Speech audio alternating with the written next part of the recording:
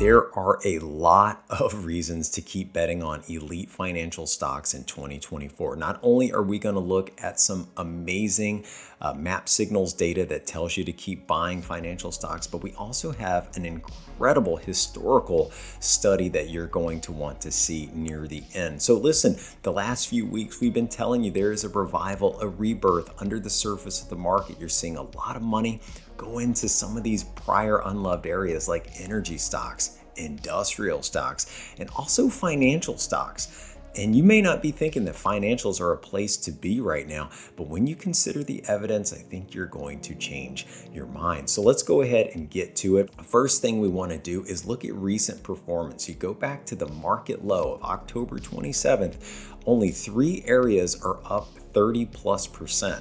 Tech, which I know most people realize, comm services, which is really a tech play now, and then you have financials, which is up 32% from the market's low. So listen, momentum is not a reason to sell stocks, guys. And here's why, because if you go back to December, we actually told you that one of the biggest buy days ever in financials was back in December. So here we have plotted on this beautiful graph all of the financial inflows and outflows. So in green, that's the total number of financial stocks that are getting bought.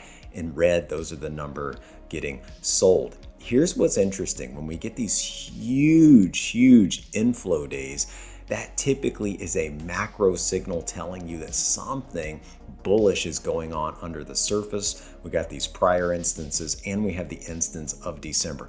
When that happened, we had a tremendous study that we provided. You can go look, watch the video.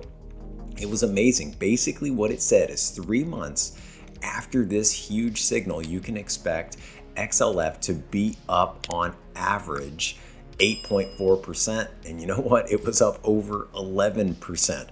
Now, here's the other cool thing is 6 months later after this study, you can expect a 14% gain for XLF, and 12 months later with 100% batting average, XLF tends to be up nearly 29%. We are in the middle of this wave. This is why we were telling you for 2024, superstar stocks are going to be found in the financials sector. Just to put this into perspective, I love these charts. XLF typically moves this much in the black area, right? That is what you can expect for XLF in any given month, 3 month, 6 month, and yearly period. Post this mega inflow signal that we saw in December, look how much more staggering the performance is. So listen, you got to pay attention to money flows as it relates to macro sensitive financial stocks.